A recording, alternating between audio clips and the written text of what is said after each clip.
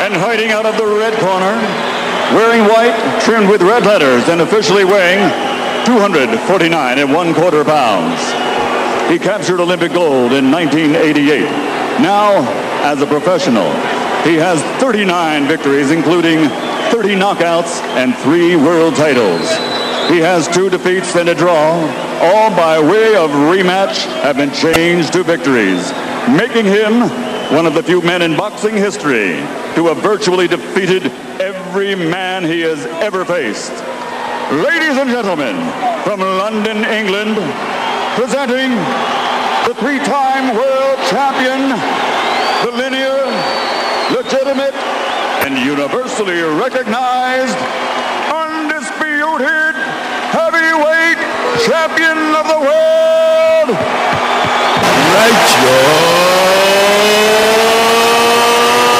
Otwinoko.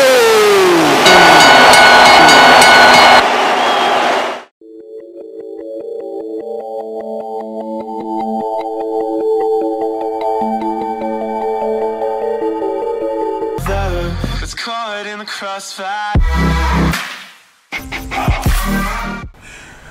And I was young Mono, na every year, we had na message no, and so obey selective for the officer no shina, and I was to see and bube funu no way you know about. Oh, Chisan, yea, yo, also they say, and I say, a month for comment on the buy no. Kakrabina, a bit me idea, where ye are no, a dozen. In terms of permanent beside at Wasso. Obi wa or program na, Utiene tra. Obi so or no qua. O make a comment bia obi a on jindi say bibi wo wiase bibi ani ho on do hu ya say ne maame awo na ne papa awo no ke na ko school no awie school no no ye na dwuma ato ne ka ana wati wasini fie ne ma ni do ka bia no mfa no obi so ha de wo kan nyina no onyinni but still no person challenge sane pa ne bi hwewa asema na person catch Ochi say ye di ni pa chi de na de ni si ebe na ebe ye na de ni si e council na ebe den ye be kan bat de me metima ka che ni pa ne say so si bibi ni wiase na bibi ani ho a fa bible ni treasure tomb fa Quran ni treasure tomb ni ma konti ameka because Quran na e da ho no ubusa imam chief imam ogorogorofo na che say omo ya kese wo kremosumu a Quran ni easy enye easy kura said ye huni no sabi normal no say ebian fa say normal Quran no enye easy sana bible na da ho na ye huni say e normal bible book ni atoro e na ye read keke no said ye huni say no enye easy enti say wonyini dia o hye sa na ma menu we wie dia na waka say bibia ni wiase ba wontime nhye na ka wanotum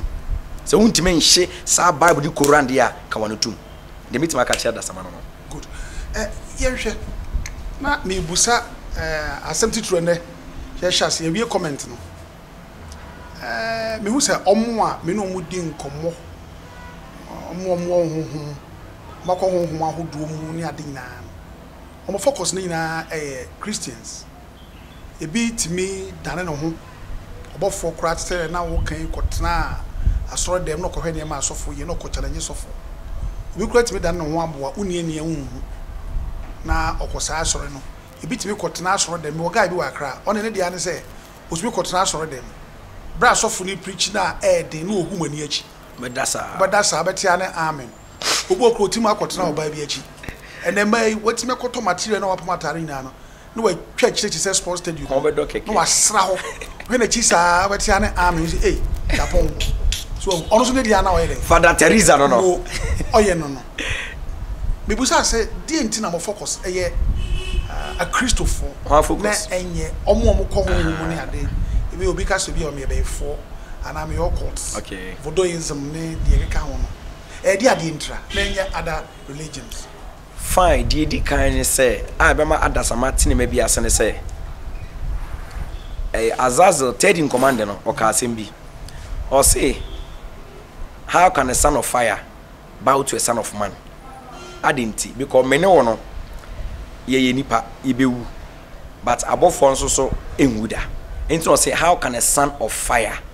na say nyankopɔ yija and Yankopon I was born no before into no see day. He just say, how can a son of fire bow to a son of man? Not just say yea. Because one, your boy yourself come back to me. Because Yankopon so boni pass ye subani so. Enti how say Satan person just say, how so no Yankopon atena se. Ori Yankopon etena so I assume nyame asuna nyame bebo nipa wa boni pa de dominion bibia ahye nipa ansa ma nipa ye powerful ati onu Satan na afede on ye na ye nipa we na ye Satan ansa mesom ye u Satan wasum Yankopon wanka hwe na afre u Yankopon sa bebo nipa wasa bonipa asa ma nipa tumi nipa honden ati onu Satan na Yankopon pese o kire se den ento omo ka se mi se demons se omo betena heaven ho no ma be sum nipa de ene nkombe ene komba betena hell abedo ma hini wo ho se omo sum enu mienu pa de ene mpare Yankopon so ebo nipa ene wo bene ye se de Yankopon te sana nipa ye den ye tie ba se nipa ye nti sunsun se masa ye nim ye hunti ene ya ma hombone enya dominion over us because of the sinner your committee ye no enti adikop enti ye nti na ama Yankopon to Satan ye den e ba ye no because tena asoro no mo a obeso me no mienu ono so mpene so se obeso me no mienu enti ma san sem ni na ye den e ba ye enti ye mti na Satan to Yankopon to ye nti na Yankopon to Satan ba ye enti ma ye Satan tamfo kese pa odwaye pa because of ye nti e na nsensem ye den esi ye otwide meka wate ase ye nti na man nsensem ye den esi ye no enti ade a Satan etan e wo wiase enne eye nipa enti Satan onno nipa kete krase odwaye oni agent no enti Satan adwene epo ni nane se yato ono na ba na baabi ono na bofo na omotena ebire bi atwam e wo soro no ebire bi so Yesu Kristo am ya we se oba be fa nipa omobo konkron bra ebire bi e ba no e di o makono enti ye ne occupy baby ana Satan agent ne te no enti Satan so nu se na eho not no wo asundwie na Satan so nu se Onyankopon abufu hye na eba wiase no ontimi nyina no eno nu se Nyankopon atem no Satan so ontimi nyina no enti ohun se menu mienu ye de Nyankopon akoma so ena menu mienu ye sombo ma Nyankopon ena menu mienu Nyankopon ye ho hia ma Nyankopon enti bire bi e ba no Nyankopon be fa mene wo akwa ho ti Satan no mpese baby a na onu nya ne kinship ne ho tono no ye be kwa akoto no mpene on pesa de no si ye be kwa akwede ye be kwa akotena ho back eti saade a ye nti na Nyankopon to no ba sa asu eso e man sensem sisi de no be make sure say Onyankopon sabe de e be si fom na obeka to wabregu so bo nipa enu nti na Satan ya bre onipa so sa no je nipa no a menim se esum ahodo bebre wo ba se mene omo te se wo akọ occult mu ene esum ahodo no mu ya no mu di bone say ne mana ne nyina ya Christopher yeah e di entina ya Christopher na nya other religions sa se me kwa me busada but me ko hu day first day a me di mani second day first day am hu Satan wan kasa amfa Christian second time na me hu no e no kasa fa Christianity ho it me kwa me free spiritually ba ayi normal e body me ka say na ada na akwa we wan mo edin bia se okot attack sa esom no na Christianity nko no ka se yemfa ho kwan ne epo efa se be say Christianity and two me sa je ne ho say demonic entities that evil trinity no Father Son Holy Spirit na me no mo gra minimum no omo mentality ma asem meka bia no emfa different religion ho efa Christianity what is going on but un sense mo intimi kan no e because na ko fan sense ma yeden I be say Christians and ye hwe di entra be hu say me no me hu say the main religion no anka mefa me Christo nti de me kan ani de mehu na me kan ho enti obi anfa wo de wabusa ena me so me tere so ya we ena mo ko hono so a ye won se me ka kire about Christianity sanity ena minim se omo ameno makasa nyina kire se ye mamu read the Bible yeah kan Bible pa enti se wo ye bonsam kwa na abeti asori a once a Bible kuta won obi anim se wo ye Christo ena obi o ye antichrist ne bia na is against Christianity yeah intina di intina bonsam ne focus wo sa de baby a pia makon o pia ko kan sem pa o because semye me ko church ne memu deep Christianity na mebusa wo na me say semye me kire ne memu a e be fa nsem bibiri na ama it's no other religion but Christianity why because say true knowledge ne revelation ne ma me hu no any omo anu di nkomo demons no omo say na me ka ba no me say true and how ka obewu me wo bi antimi nkome and I'm say true me knowledge am possess any revelation me wo any demons am na o matena se di nkomo no am say the best religion no ke Christianity the make atma say and the main focus Satan pens obe say nyankopon ahini because that's the real religion ye som ni ye fa eno ni ye di mra ne so ni ye sun yi a da chi bi ye kra betima nyankwaje Christianity. But Satan so nam so ye niti for na ni ato hu say this religion is the correct religion no and the betima dachi bi no nipa kra betima nyankwaje binti and the son obe do whatever it takes to destroy that religion. Only this religion e wo wi ase nyina no ni nyina ye man made decision na ebia enu na grow fast na ebia enu nti na ebia mamo yesa ma me ka asemi nche Otwinoko me da bia me ka asemi nipa me penokre me ma grow Hindu da metima ka plain say Hindu e abosonsom eni na me akwa me na me ka because me the Hindu Trinity ye free be Hindu Trinity Brahman e father Vishnu and his son on to represent Jesus Christ and Abraham represent Yankopon and Shiva represent hon konkro many oma din komo one on one say entimi hu say enye we nye no credit e ba akope Hindu ya bosonsom and say evil trinity free one mo Mother Durga mother of the universe minimum no and say na Indra Ganesha Garuda Indra kakre mambo kakre me hu say e ya bosonsom complete and say na me call creation and so da creation so me Lord Jana Ganat e fe Lord omo so me fan say omo se be ka so mu trinity no sa me so me creation anante da mene Balarama nantida ene omo keka ho omo doso omo so ntimi se da bi eno so obi be kasa bia enko ase but me am kasa no de mahunu na meka because I communicate with those entities before ntimi hu se we so eye bosonsom enya nyame akwa no kode ba kopem ansa na Buddha omo ka no meaning Buddha meka na ase no because vision incarnate or avatars different and ebenya Buddha wom entimu say intibeka say Buddhist kwa ke free India na ke ba sana ka meka no mahu Buddha one on one da na me Buddha meka na say me say Buddha so nye nyame enye nyame because me ne din komo na san am na cheche ne be ma say the way enye nyame akwan because tana me chant no ansa na me sako enkanka me ne enkanka so asua de kakra mu say na books om use ne manama no so enye nyame akwan what I say ansana me sa call different make be Rosicrucian ne me be keka sunsun bi mo me say no so nyame ne nukureni enu sin nyame akwan e ya boson sem e no me yo ansana me follow Freemason for kakra me follow Illuminati kakra me follow Church of Satan kakra and also nimdie ene ne ma me sua hu say spirits are Freemason for possess because Freemason for God friend Horus men net na say one on one edin komo ye friend no ni din pod wa da kam mo na ni say friend Horus by your friend Mercy Jesus Humbobro Jesus Christ as a humbobro nyame san hospital chefe was a humbobro nyankopon because Horus appear ya me hu Jesus da hu Jesus da e picture na ye hu ye say free Jesus Christ or appear de o si appear o ka so Jesus abeje adi e o mu se ni tini ya no mare santo timi appear na anomade ni tini ya no mare ntwa so but wo hyere o youth no fefe for hyere kama ansana Freemason for God a friend Osiris me hu ne one or appear or a giant ne kasa ne e muodu kakra na tattoo bono masusi or very dangerous me hu Osiris me so Osiris a demon me hu ansana Baphomet ene de Baphomet the highest order ma me fama ne beings no ama me hu se na e ho so enkoye ansana Church of Satan so me sua na makakra ho ana mu se no so enkoye ba se Freemason ma no mienu you betima join Freemason society but omu nkum nipa nkum hwe but obe join o yekohia say na ya som ne aba omu nkum nipa nkum hwe enu say Freemason but o ko deep no your secret or but Freemason no majority na mechanic plan nkum nipa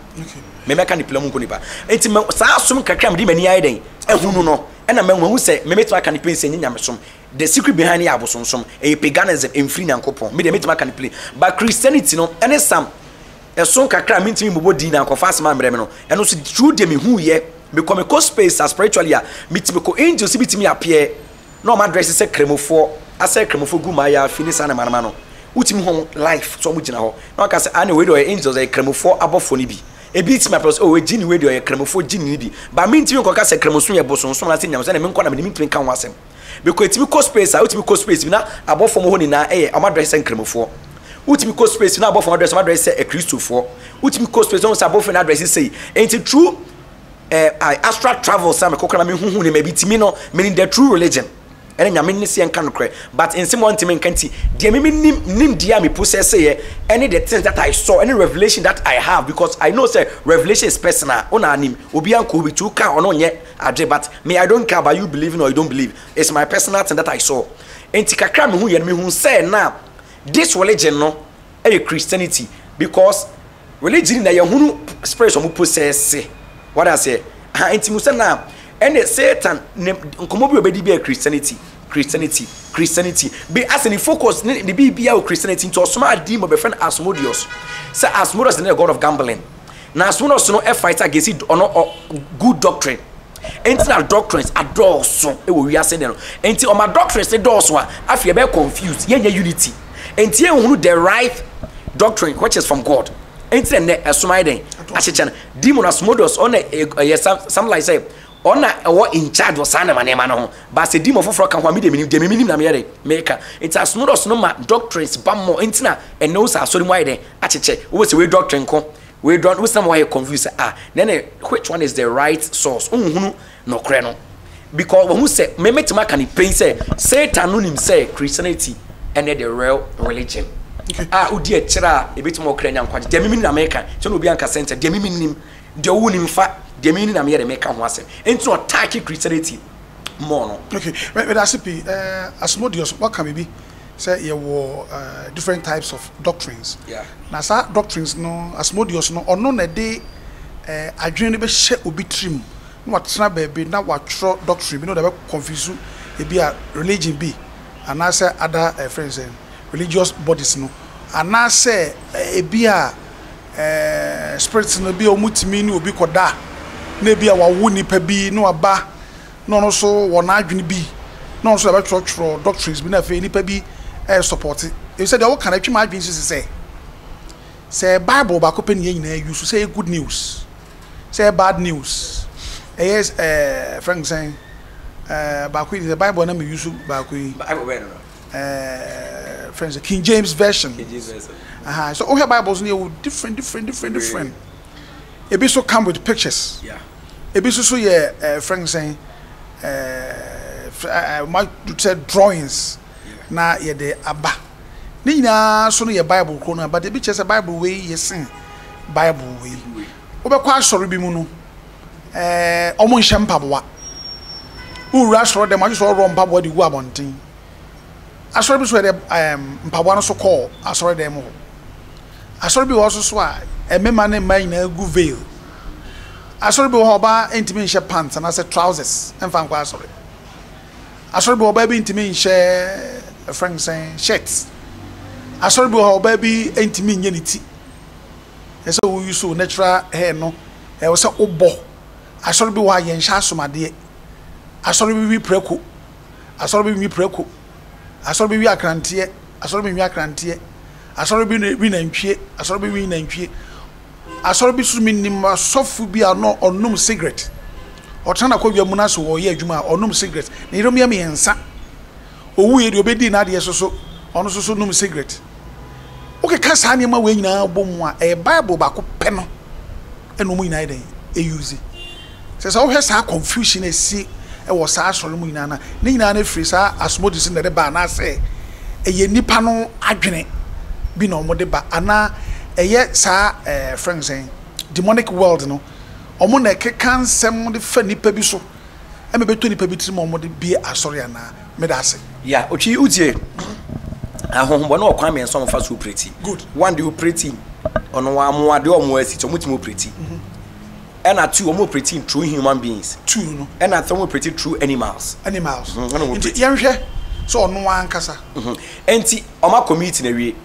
Kwa be first service Christianity. That's first one no. Yeah. Omo akasa be operate. Omo community na wie. And say the be say ye manifest yourself emra physical yenya ombe ba atiase fasa so with human flesh. Bonja no ni but obeba obenya body abankasa.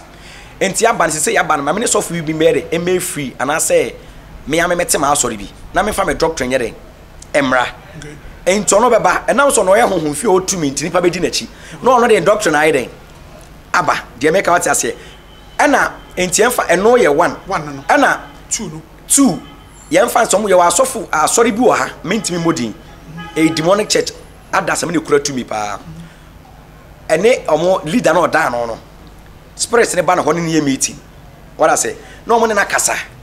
so omo operate through him human be say me ka human being dia no no omo the doctrine ama no okay. no aba because no kasa e final e kwasumbia ebe jatum operate through human yeah leader and as a human leader no yeah if I say leader and as a human yeah. Doctrine no omo ba omo le be share physical na say a true trance and a dream say me no ti we na spirit na ba no abetena akonyam to hunu la me ne woni na say so some possessing knowledge omo say bia fa pen paper oka na ochro oka obu onso na adwemu do ntonchro but oni be di nkuma wie no omo na summarize ono aka han say nipa ne biebi ma adwemu do pa ebu ono abeka na wo ebu onso na to di book brewo spirit ade book brewo no aka se hwem na ye ebu onso amero ne si wo no na ohun bibia life na o choro it is spirit and the doctrine yede abrew say ya committing spiritually but only you choose say bit ma foul because no nipa I verse le bit ma yusu e dia say bia ahenie we no it is sad ya that say ba be versatile into man fade na ma spiritually ya eno mo dream mu ana bi o meet na say o man from wa be ba physically wo dem no mo aba so ma che odam ba na bi aka say wo no wadi ho nkomo na bi o ma ye bibia kama na say wo na wo be gina tintiman ama sad ko na de abem na honhom ni atem enye se bi nipa hunu bia na mo kone so wo na aka sa dasama betie ena wo na aka sa wo influence wa dasama so no wo no be ba wo ho no mo no why de entina study a enne wiasa mimi de mimi nim no omo powers ni omo asamtra omo powers enye se spiritual power na make count physical side no mo po mo kasa ni petie no mo na ta kodi ekra ne taya honhombone dia mo na tiny ahombone possess ene ahombone tai gro ha entibo cause omo ne kasa nipa eden efa into the doctrine na manawi na ono ade na adwena be onso da possess no no be na se abefa na fa da samaide upeu na waje atum because panyin na firi so ba yagini di ba yenim so no o demon incarnate o nipa de ba nem o ye no enti ho kwa mo fa so fa nipa so nso ye de e wo ho no ena e bia tro di fo mi nso ti koje e bia okoye na mabone bia ne spirit on ne nante no enti ka chese next aba uko preach akase e ya akire sei e be ma nipa na adwene so ye de ada no nso ye de amane da no nso abe ka de ahoho ne ye de e ye no Jamaica so what I said enti true ogoro na nkasa wo ho ena tro di fo so jejejeje ne ma jeje ne mai omo so so ye de omo ye kire omo mba eba beye ema nipa nsunya saa adwe no ena two unse nemre na wiase no asofra ba no ebia me possess demon waba ho sema mo sra me sa ato so na ma impati adom na yeden ama de ope no enti unko e fast nko ehwe na obetima operate but honhom na eteme so no se nyanya me honhom na eteme so na se ebia oil na begu so ebia me fa oil ebia me tere me nsa wo so ebia me tere me nsa ebia me dinsu so bia okon fa so operate ono honhom etene so no ana oyibiye den ode bomb pie na mana so ne ono na benya apam to ne spirit so abere abenya apam to be operate genuinely say nyame hom ne operate do ye juma kama ba na familiar spirit enta bible ka say be ka say twe ho a wanye de etene obeka say mirudi se nkomo mirudi tutu ahohom bone o mirudi ye say o obeka say film so wanye de eti because software de ne sato sana so impact ma ono na okura honhom fin enti di ono wo no ene wo impact ma o ahohom na e ne sa o so me impact adoma kere nyere emma nipamma say the bible Christ so bit made as a lot of people no are operating with a powers be a very dangerous but they knew say ebia nyame ba ne honhombone on de o say operating bi no and o de ba nipa aboans emfa aboakwa de hu hia tie operate we na yakwa aboaso e bon de hu hia me hia aboa no aboan de hu mama me ma o baby so aka ba ko demons na kasa be descend yeah no mo ankasa aye juma abeye ejuma na omukho nti mpempi no bi timi yes wo hu be me bone be ma na ware esi da bia ogana ne be ma na ti onim ni family members so ko ware na sorry be oba no bia oyo sha ne bia oyo singer e wa sorry o ya de pa na be ma na be ware na so e be wi ase na fe be ma no ko ye hunu oba na sorry ase afo be nipa na ado mo ba ise the parents be ko mo so e de ne ni area no fine say me won wade ye hu sa be ma ni bi wase wo Kristo sum ana wase wo sum e bi si da bia esi ayi oba bi de to sum yenu say be demons no operate through him and nya asofo nko yeah it is so pure oba bi ko asori a wo ya de pa obo asori ne ade na bo say be ma bi from nowhere we share no be share no be ware ne na bo asori ni e bibia awie e bi si na me wakra oba no ejina ho na ye ne wedding na wie ye ne ade na omukofro ka omukodi oni mu na police fo tuo ni ade na ye beche be ma na ko aden a be ma ne am roba ode nkofo ni nkofo di tu akwaji nkofo bi gold anya asam ketwa asama make I think it's about 3 or 4 years e be ma na ya sentence no ogu oba na ni mase on say demon no atimi awaki true ono minim sofo ba bia no wokomase ya no e madam for pa very powerful also no worry that ya oprekopa akofa be ma ba so worry ti sister na be ma no nimene oso na mo bi so na ma mehu na me di jai na say hey one be ma na ye wedding ewie onko di honeymoon na otwene pepepe e na oba na yare e no go to hospital yensom team 1 month pepepe a omo ye wedding na oba na dampa so ya de na ye kwakosi so for mame John said, why yeah, a Juma suffered for so many years, but obi the just 1 week pay. Omo ye wedding we no more have a nice time. Here on the moon 1 week. We na no ba na yare. When who ya see bi no dey dey. E dey ewu. Nti etwema adwen so no dey wo kan nyina so obi abetimi my instances are demons litimi operate. Mamo example wadaro we dey be nyese mi twa no. Nso watwa no. I said the Marine Kingdom. You cast Marine Kingdom or be as my mother now. We are talking about a home teams you. You will be a cast marine. Abua de no is a brave few. You be boss. Because we are going to so ka abua de. Jamaican abua de. We are no aba. Ya marine spirit. Fatariza kasa. Abua de na person be kan me ka ba ko be di acho. Masima American was 2005. Na my sister our boss we free not e muye e wo boase na me kwa kwasra no boase na Sunday krobi wo boase kwa so me bese me boni din me ko na me use Mercedes me kwa na me hu se aponchi o free me nsa benkum so na nkrofo bi de agu no so obe cross lane free omo free wo boase no lane aba me me free kumase e kono na me so me drive ya me speed ba na emu road signs de me diso maybe uncle 40 meko 30 kef metu bibi asa we do chroma metu mebo tina 207 free mani we dey eba abo na cross ba me lane na ase ma breaking abo na beti metwa mu no abo na sa san achi ko car na free obo ase eba no o twa mu na ise driver no ko outer lane no do ko fa ba bi nipa wo kokum nipa the driver na yese o ka ba me e fa ho sabe na me so metwa mu ho abo na sa twa mu ba me fa ho na driver no bu ni sa na wantimi ansa mu bi na car no mu fast wonu se obi ti car no mu wa akiri so tena car no mu a ka car no onwu ba onu mo free car no mu mana pampam be si for flat owuye na ponchina ko gina ba bi no edi no eden o hwe obose kwan na aso me drive me hu aponchi a otwa kwan mu e cross car e free obose ba na cross car e free kuma se ba ponchina nyum the driver no be a person be no car ni mienu ko peme e ma car no we nipa mienu mu ina ire ewu na ponchi ni gidanche na opagya na so na ohwe wo nti ne e kire sa asem na wo kan si so demons no o mutumi use moa etimi ne ire e di dibone me hu obi a o pam aboa ponchi akore na de odi agu no so na odu kwam ba bi na ponchi na bo break na ka bo nipa na ku de mi hu ikura e me wanwa kura asem American was 2003 me date de me vani agro Kumasi stadium wa Methodist la sorry wo stadium ho na ufra na call it's my kitchen ho kama dia ponchi echi dimrika ofa ha na ponchi na fa na me drive na me say ade ba ehu na me gina ba bi sa a ponchi ni dimrika twa kwanum ka no abo break choo na no shoe na hye no I said shoe no cry upon you shoe na kama na twa kwanum na ka pai na commander from woo na ponchi na ko no heli say di no awusuniti ma hu obi susu a aponchi akɔwe na ade a wapagya konwa etra so mo kaase ni bi e de ba aponchi no na akwara ketwa be 3 years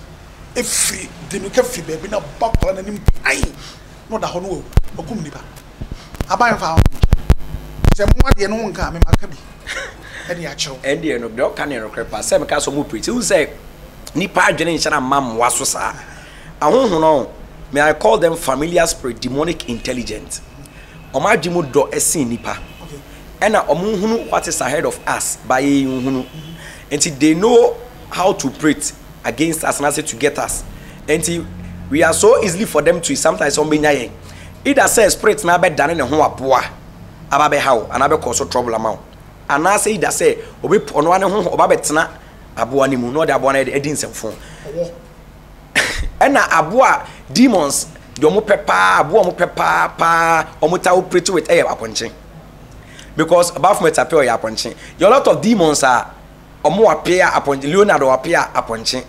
A lot of demons omo appear with aponche. Favorite any mama Satan the favorite back when I war Scorpion. Omo aben pa no. Omo nwa aponche. More na ane gina sunsun kro.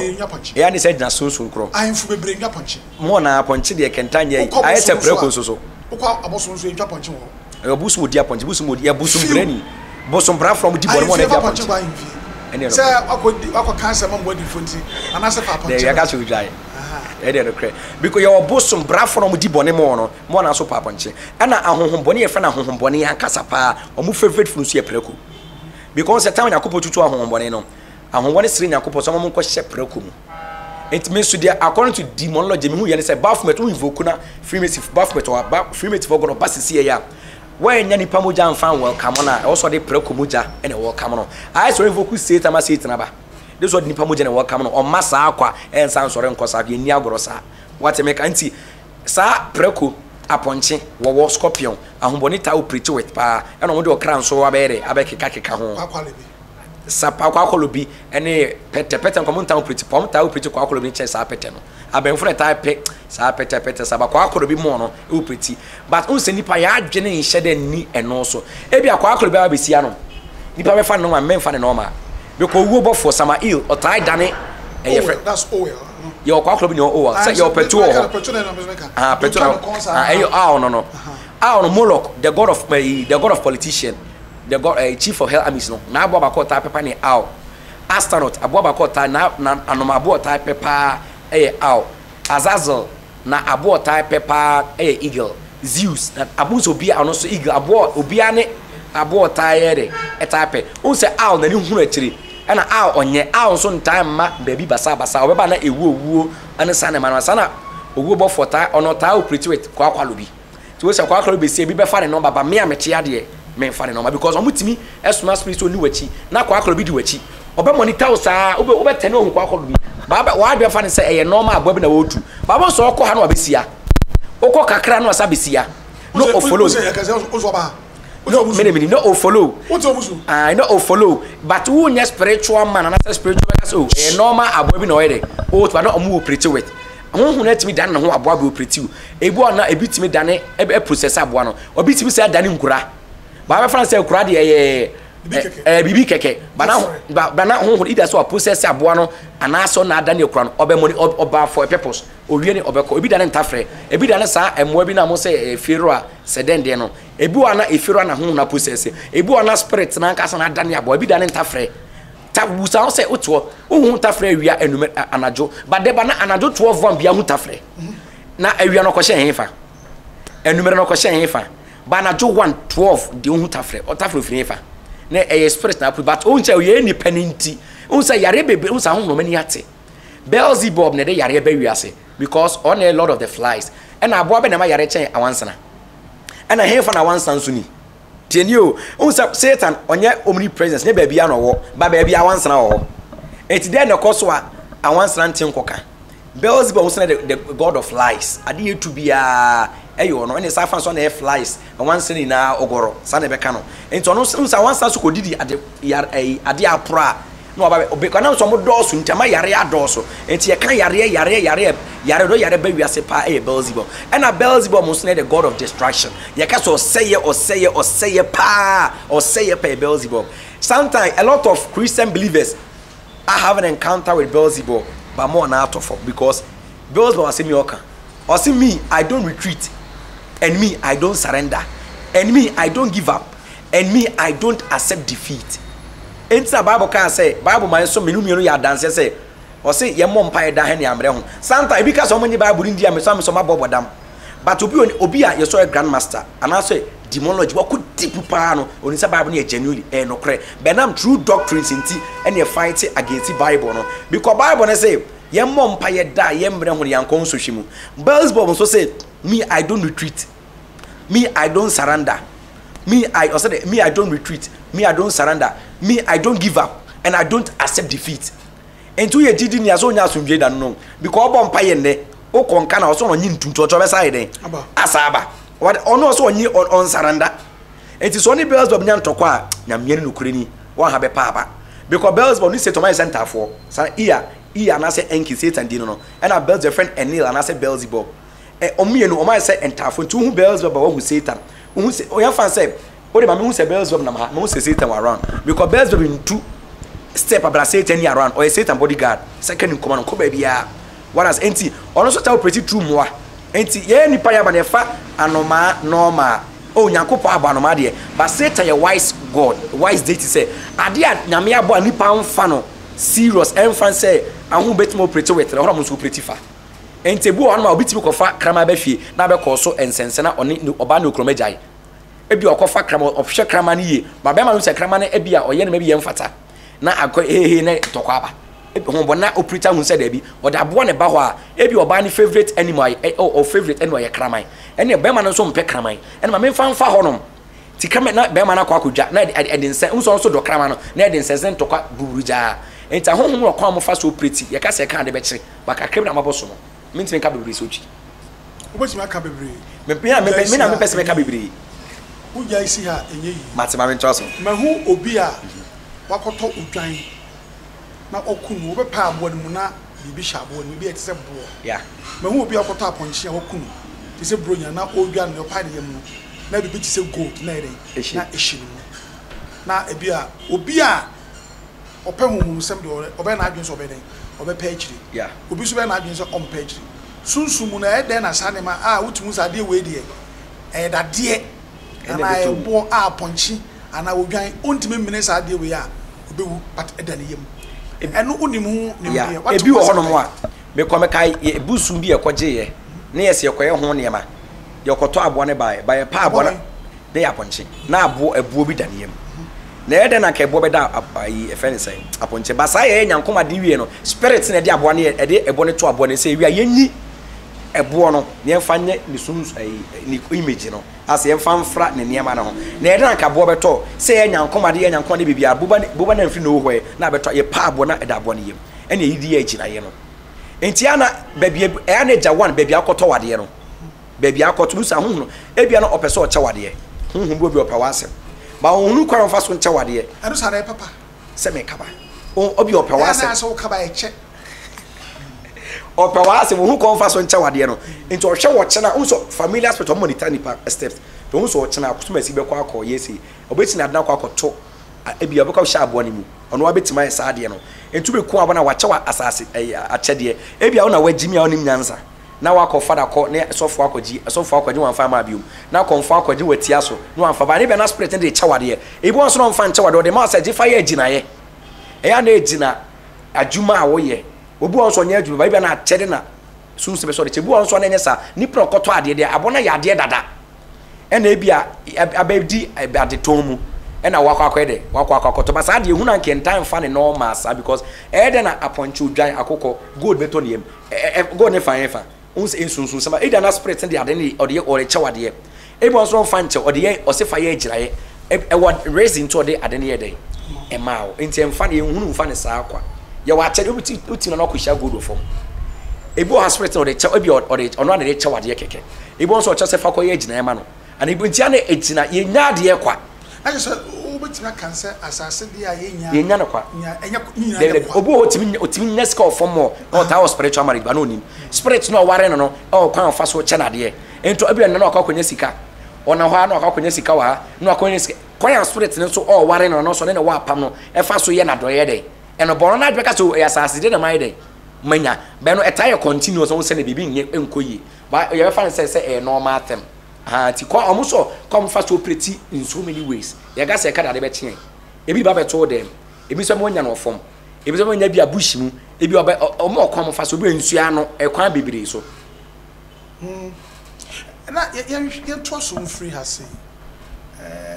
kwa spirit no mo fa so using nipa do mo ye ni ma bibiri na wona pese ye boho pi ba mpempi no bo so bo na oyodefo business tycoon whisker pa obi also so any say be whisker we famous bit my say be a sportsman as I say and ma koyi bit my man of God obet me aye any person out to say o soro pa obi wa na waware na boss na ni ma nyina free so free same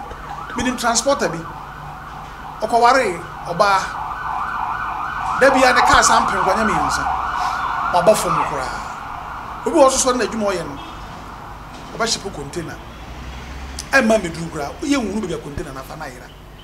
ebi o ane mo de baba yina no be so sa ye to eno no spirit ne oba no aba pambi ana be ma na ntutu ne ma yi mbempi ye ta de hyese bi oba no ko fa ne no kura bi wom sa no kura bi wom eno be bi gira ne se unse ye nipa abayi enne ahofe ne di akire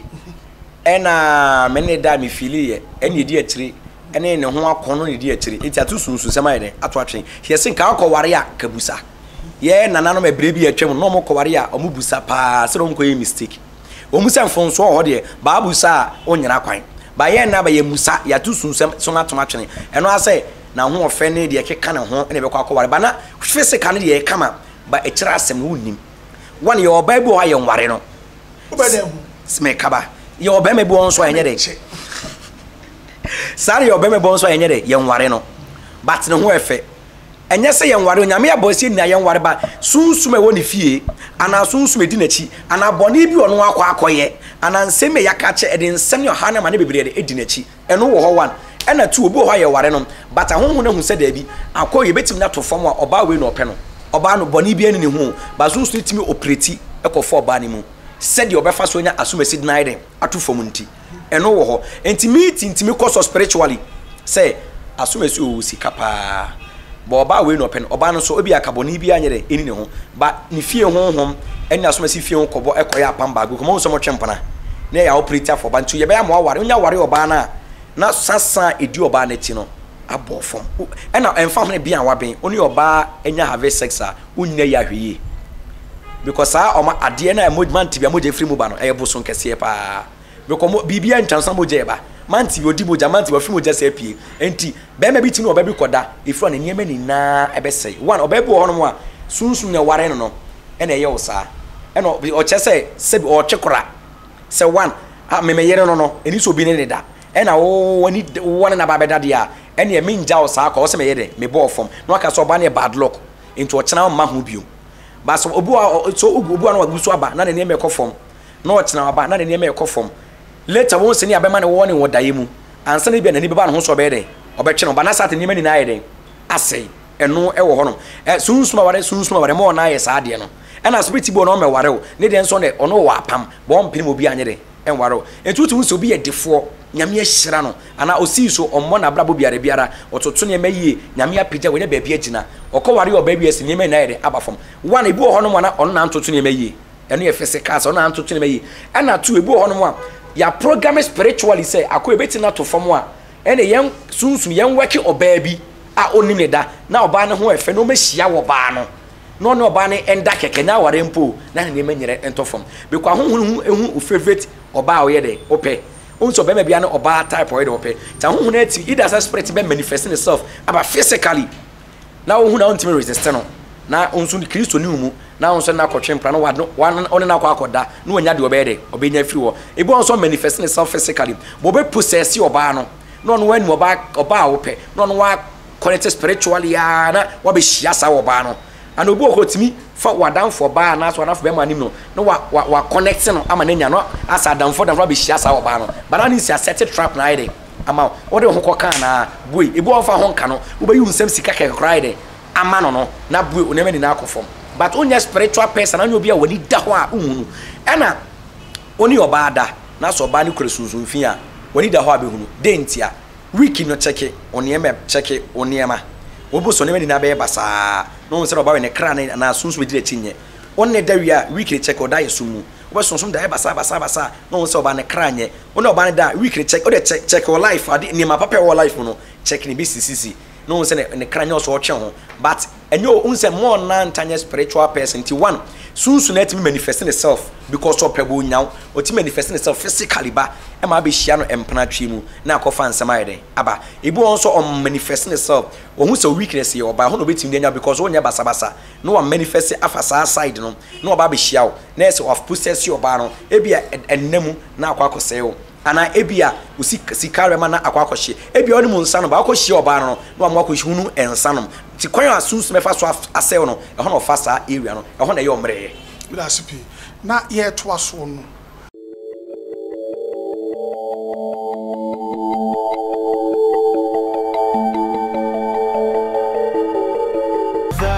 It's caught in the crossfire.